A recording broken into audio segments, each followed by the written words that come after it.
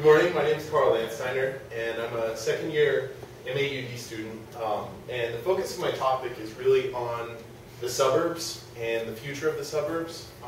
This is an image of the 1950s suburban landscape, and this has drastically changed. This was the idea of the American dream, where you own a car, you own a house, and you have a backyard and a front yard, and you have kids and a dog, yeah, two cars, 2.5 kids. But really, this is not, it's not the reality. And you know, the suburbs are still around and they're still existing, but there was a shift somewhere along the 1970s where we started creating this tract housing, and we started just building up the landscape with this sort of suburban sprawl. Something in the American dream is lost. And so if we look at some trends, the population has doubled to 300 million people since 1950, and it's expected to reach almost 500 million by 2100, and this is in America. And the population living in the suburbs grew from 38 to 50% in this time period since the 1950s, and more recent trends show that urban centers are growing more quickly than the suburbs, which is it's a pretty phenomenal thing, because the trend has been that the suburbs have been the fastest growing, and this is due in part because younger generations are moving into urban centers and they're preferring to live in more densely populated areas, and older generations are also preferring more walkable areas, and that's something that I think is really crucial to consider when we have a massive aging population, and how we deal with these populations in terms of walkability and the fact that at a certain point they're not going to be able to drive any longer. And so we've sort of seen this shift. This is a movie still from The Truman Show, which I don't know if you're familiar with, but it was filmed in Seaside, Florida. And this is right at the end of the movie where he realizes that his whole life has sort of been a facade, and it's been a movie. And basically, you know, there's another side to the silver lining, which is what we're seeing with the suburbs, where this auto-centric society that we've sort of built up isn't as great as we thought it could be. And so there's a lot of room for improvement here. And you know, we have guidelines for designing urban space, but the guidelines for designing suburban space don't really exist in the way that they should. So basically, we have this idea of no suburbia. We have to get rid of it. It's the worst thing possible. But I think there's probably another alternative to this, and it doesn't necessarily involve just removing suburbia, because even though I don't necessarily like it, I think it's here to stay. And I think we're fooling ourselves if we think that we can just get rid of it and erase it off the map. So basically you have two prevailing schools of thought, where you have the new urbanism, and this is an image of Seaside, Florida, where the Truman Show was filmed. And this is their flagship community that they sort of built from the ground up, and it's supposed to be the apex of walkability and the 5-minute walking distance in these neighborhood town centers. But what really ends up happening is this is an adaptation of it, not designed by Duane Claytor-Zyber, but this is sort of what happens when it's out of their control, where you have somewhat of an urban feel to it, but it's completely surrounded by a parking lot, and you have these shops, or the top of the shops, which technically should be apartments, I guess, but really they're just dead space. And so you create this image of like a really great place, but in reality, I mean, it's just a suburban strip mall that looks a little different. And another thing that's really important to note about the new urbanism is it's really pedestrian friendly, and it really goes to the scale of the pedestrian and the human scale, which is something that I think is really commendable, and that's something that shouldn't be lost. But it doesn't really apply to a much larger scale in the way that we would hope, and it really relies on density as the form of changing the urban landscape. And then this is a plan of Fresh Kills by James Corner, and this is the opposite of the new urbanism, which is using this landscape as a driver for urbanism, and using ecology as the main means to sort of tackle these larger areas. And one of the great things about it is it really deals with a much larger area. And so that's something that can be taken away from landscape urbanism. But how the pedestrian really fits into this, I'm not too sure of. I mean, there is a pedestrian component to it, but I think the new urbanists do a much better job at addressing the life of the pedestrian. And it's also very difficult to find examples of landscape urbanism. I haven't been too successful there. Wait, can I stop you? You haven't been able to find landscape urbanism examples? Well, no. Okay, so I have like the landscape urbanism reader, and there seems to be a shift between the American landscape urbanism and the European landscape urbanism, and I think the European version of it deals much better with addressing like a pedestrian scale and like an actual urbanism to it, whereas the urbanism here deals really with the landscape and the ecology. And so I haven't investigated the European model as much, but what I was looking for is how does this play out in an urban context? How does this, because this is really nature, and this is, but how do we integrate density into this, I guess, or not density, but the built environment. Does that answer your? So I guess I misspoke when I said I haven't been able to find. I haven't found that one case where it's like, yes, that's exactly what I'm looking. That flagship sort of stuff.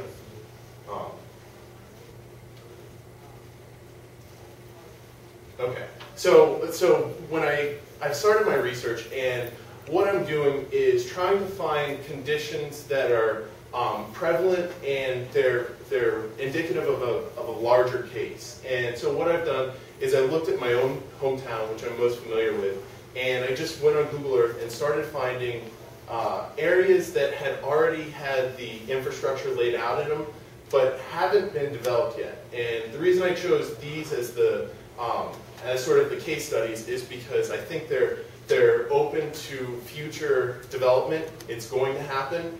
And the areas that have already been developed have very similar characteristics to these. So having these sort of open frameworks allows the most flexibility, so that then whatever is developed in the project can be applied into these built environments that already exist, as well as the ones that haven't been built up. So just a few examples. I found the winding cul-de-sac where you have. This is in Fort Myers, Florida, which was also had the highest foreclosure rate at one point in time during the huge recession. And so this is like a pretty common thing where you'll see houses built up in little areas, but the rest of it, you have all this infrastructure, but there's nothing around it. And a lot of this comes because people haven't purchased the houses, or they ran out of money, or the market's not there. So this is one type. The next type is sort of this warped grid, which happens on the periphery. And it happens way outside the city, but it's interesting how you have these little dots of houses that are carved out of the landscape, but what's around it is completely natural. And then you have a grid overlaid on top of it. And this goes on for miles. I mean, these areas are everywhere. That's good. Yeah. Very precise question. So, like, is there, do these houses have public sewage, or do they have, like when you say infrastructure, what do you mean? The infrastructure is, they have like electricity, power lines running out there. They have a lot of times the telephone and cable companies, and most of these, I think they drill wells and they tap into the aquifer. But the roads are already in place and they're maintaining these roads. So that's the major. I know it's not a high value, and it's probably cheaper just to like abandon the roads. But I really don't want to just abandon. Instead of abandoning them, I think they could be used for better purposes. And if it's already there and the growth is probably going to happen, why don't we find the best solution for these areas instead of just saying, well, let's move back into cities and let nature take over.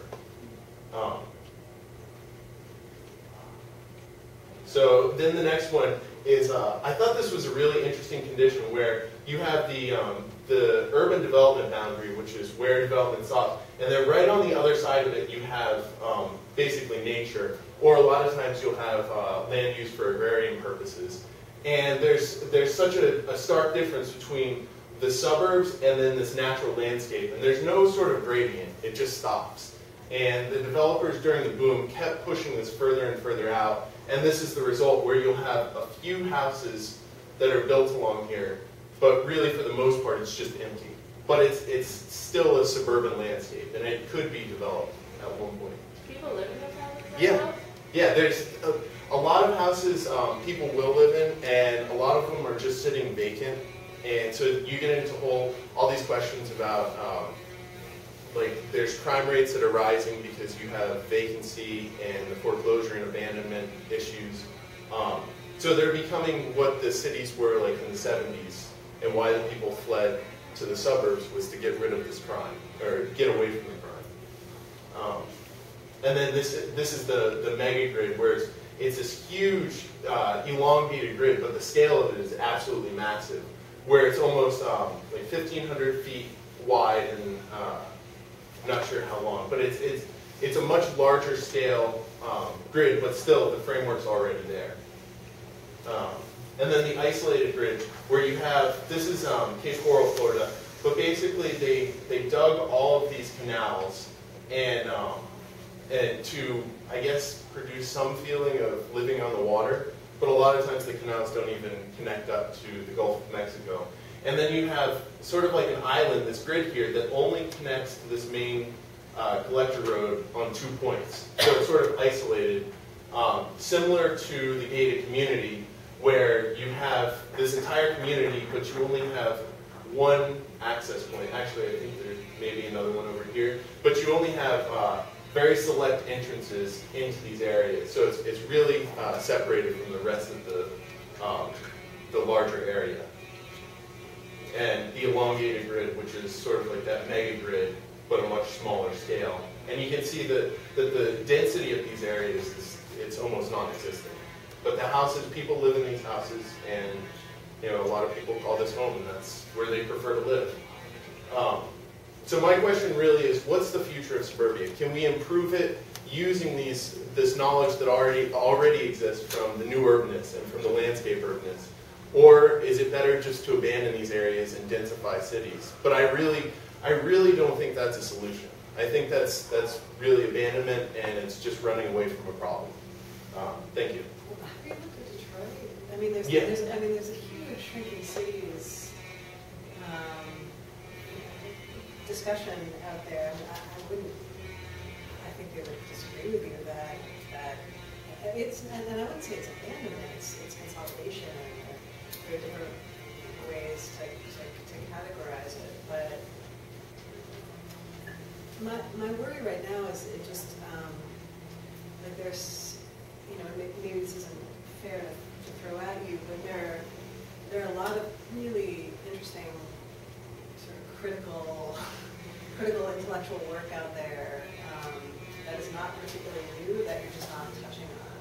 So what you're presenting is coming across as overly naive, and I don't know, like, how do you attack that?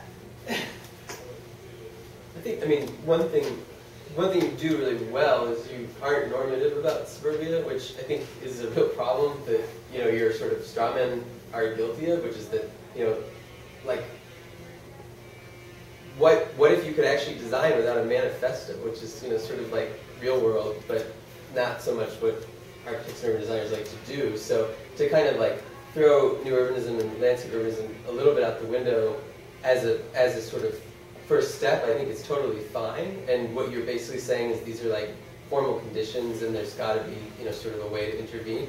I would definitely agree with Christina, though, that there are other people who've kind of made this realization that, like, I think especially in our generation and your generation, that although a lot of us grew up in suburbia, we're a little less kind of normative about cities are good, even though people have their own preferences. Like, clearly this is a place where people live. So I don't think you have to really defend that aspect of it, but there's stuff like the retrofitting suburbia literature. Ellen Dunham Jones has a book by that name, which you absolutely should look at.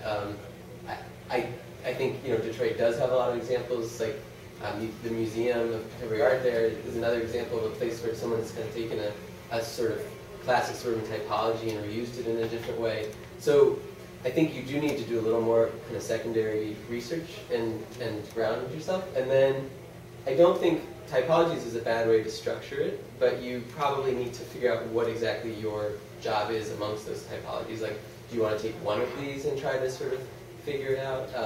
Dolores Hayden has a book called, what's it called? The Dictionary of Sprawl, or isn't it even? Yeah, the aerial views? Yeah, it's a book that basically creates typologies of suburban forms, like you did. And, again, it's kind of something that's already been done to some extent, so you just want to make sure you're aware of that, because it'll be easy for people to kind of say, like, well, it's in Dolores Hayden. There's also a do very that. early Field Guide to Sprawl. There's also a very early Calvert Easterling book on suburbs, a typological study on suburbs. And I would say the most critical part of that book is her introduction, because the typological studies are basically figure ground, like early 90s. So it's interesting, but it's also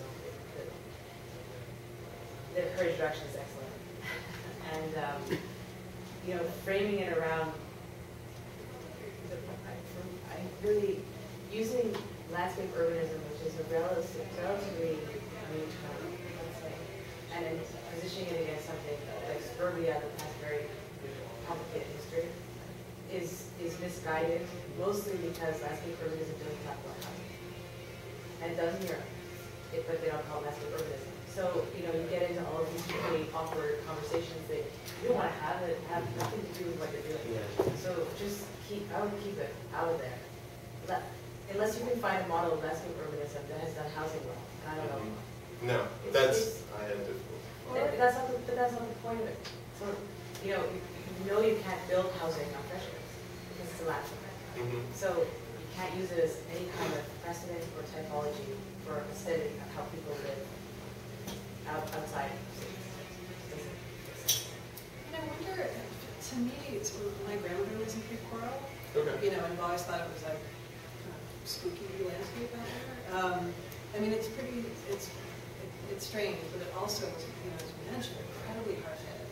Continues to be, I think, in this particularly in our climate. I wonder, like, if you are interested in that, I mean, just make it a very contemporary question, which is, I mean, there are certain chunks of, so maybe you don't even use the term suburbia because it's loaded. I mean, you look at a place that has been particularly hard hit in this economic downturn, and really investigate that. Like, what does that mean? How do you intervene, or what do you let go? Given the current conditions, I think, and then you don't have to worry so much about reading everything that has a non-suburbia, because it's impossible. And and a lot of this has been this land has been, this soil has been turned over again and again and again. You look at it like you were about to say. I was just gonna say, if you were gonna still use this kind of landscape urbanism protocol or whatever you want to do with it in the future, I think if we look at a lot of those examples, the form is often derived from the former agricultural use. That's one of the reasons that now available irrigation canals. It might be expanded or adapted, but probably with sugar cane or whatever it was in Florida, and then it was much more cost effective for the developer to come in and build public housing while it was there before. So Why? Well, those canals were there to raise the land up for the foundation. I mean, those canals were dug for the house. So do you know what the land use was before a lot of those? It was all swampland. There Was wasn't. Yeah, I mean, that's all South Florida was swampland. Wasn't agriculture within it, like sugar cane? I mean, I'll look into it, but it I think like very often you have a water adapted agriculture that was, I mean, Yeah. sort of like nothing happened there before is Yeah. often, yeah, it's just unrealistic. Like the former land use it was untouched, or this is just nature. There's actually a very long history of land use on that land. And so if you can expose that, you can probably figure out why they built that.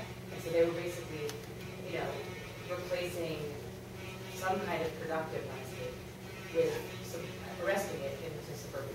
Which could help Right. defend an argument to return it back to. Or to provide, a kind of adaptive reuse of the land, since you already have it kind of formed off of these agricultural plots. I think that brings up an important point, which is that you kept on switching between nature or natural, and I think you have to be really careful, because when you see something that's like green, that doesn't really, like that's another kind of loaded term, so you just need to be careful about using. So don't call it nature? Well, what did you have to define it at the very least But you, for yourself, so that it's clear to others. Well, undeveloped does that. But I mean, I think that there's still like Agricultural or. How do you- Agriculture is extremely developed, right? No, but what I was referring to was not agriculture. It was like basically uncleared land. From Google Earth, it could have been, uncleared, what is on it. If that's spontaneous growth, that spontaneous growth can happen in a few weeks. You don't know if it's years or millennia. What are you talking about? To what extent is it natural? You have to define that. There's no untouched territory. I mean, that's, What do you think? that's probably the thing, right? It's like there is no nature, there's no pre anything here. Even the forests in Massachusetts, right? I think, one of the things that and I agree with the comment, I think that the issue is exactly what Christina says, like this topic has been like, It has been bulldozed over multiple times, but nothing really changes. No. Think about it. You suggested something that are clearly changing, like that this particular phenomenon that we've been doing in the last few years, where some people can actually say, and I don't know if this is even proven, I think a lot of it's anecdotal, that like people are moving back to the cities, or like grand proclamations, like young people like to be in the cities, or old people like to be more. I think you can certainly find examples of those things happening, but at the same time, you can also think about how, in a sense, this does show a shifting nature of what has or had been called suburbs. That is quite different now. Suburbs now are not the same as suburbs 30, 40 years ago, and it's because of all the work, the research, or we know this because of all the research that's been going on. I mean,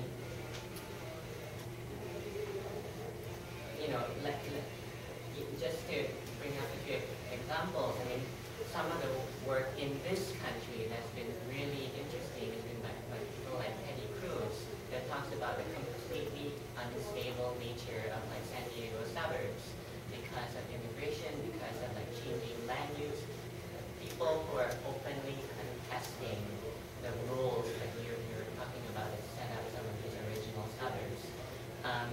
So it's not the same stuff. People are doing stuff like this kind of monolithic, like middle class white neighborhood with 2 wives and a Cadillac. I mean, it's already gone, and I think you gotta start with those things, not start with the kind of parody of landscape narrative.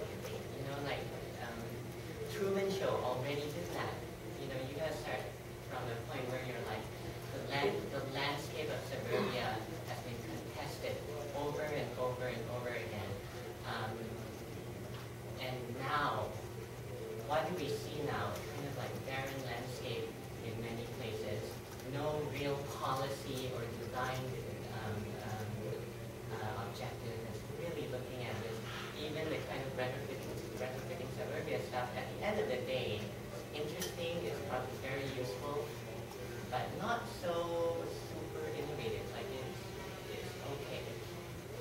How do you plan to address this with your 2012 like critical analysis?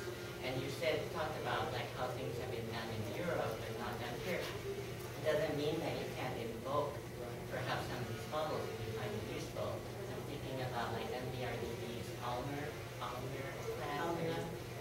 I was going to recommend that you have to look at the context in the Netherlands. You nice examples of I mean, the term landscape as you were saying, like quite new, so it's not only for its attack in this. So there are nice examples of, I mean, the context is completely different because it's a huge density and they have almost built the whole country. I mean, here in the States there are a huge amount of land still available. But there they are dealing with that issue like from time ago. So there are nice examples of things already built there. I just want to defend you a little bit. I think this is probably slightly overwhelming, and I think we're giving you a little bit more of a kind of,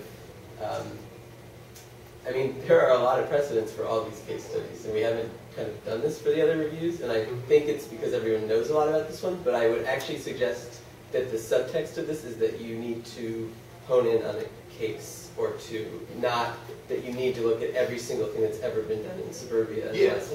Because since you're not going to be able to do that, and you're not going to be able to read all the history, and you're not going to be able to read all of the like kind of architectural innovation. I mean, it's simply, you can't, you're not going to study all the ecology of it. It's just not, it's not within the realm of an 8-month project. So I think what you should take from this is I need to figure out exactly where I'm intervening and what my specific question is. And your big question is indeed, what are sort of the different ways people can intervene in suburbia? But that's not sort of your design brief question. Your design brief question has to be something smaller, like there are some very mundane neighborhoods full of a lot of middle-class people who are predominantly white in suburban, whatever, Fort Myers, Florida. And this is a train that people are sort of ignoring, but it's experienced some really kind of problematic conditions in the last 5 years because of the Great Recession.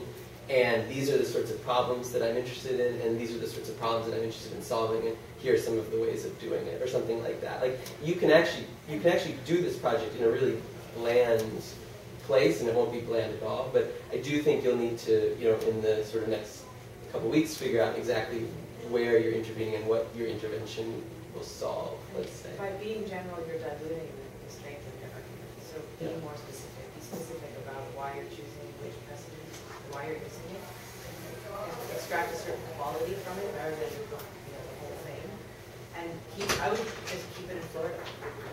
Yeah. So the suburban condition through the recession in Florida, as now, and how we move forward from that. And if that frees you from the past, it also frees you from doing a study of suburbia that's a little too broad for the time that you have. Yeah. And it's a condition that's specific to this state.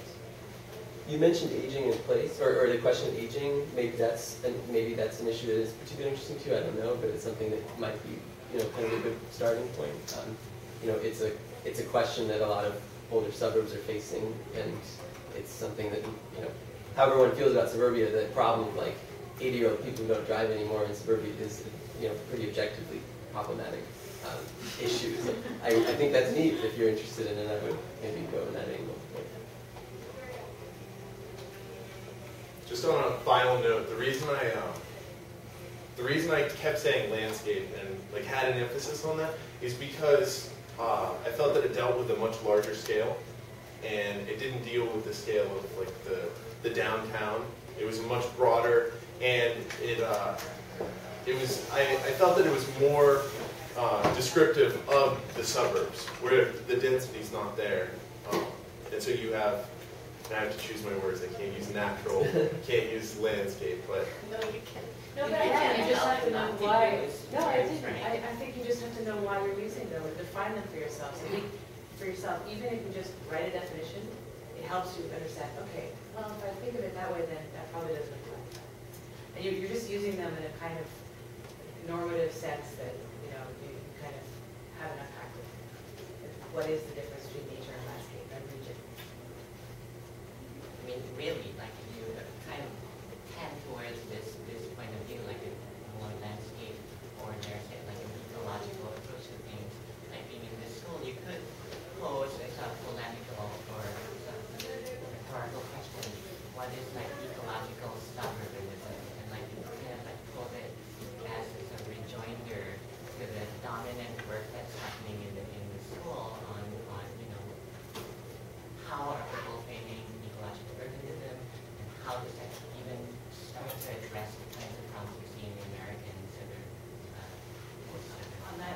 Monday we have our landscape thesis, which uses the same, you know, the same sort of stat, like the same moment in prep. And just walk in and out, and why don't you listen to it someday you can do that. I mean, I think you have a, like, because suburbia doesn't seem like the hippest topic around here, I think you have a really good chance to make that a statement. And you just have to really figure out.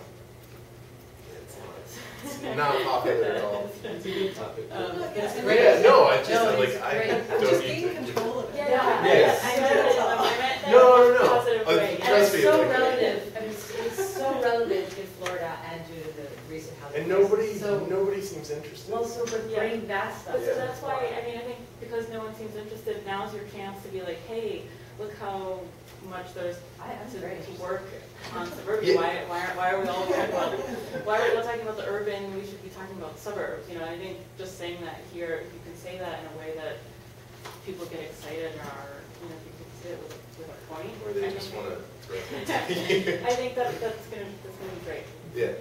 Thanks. Thank you.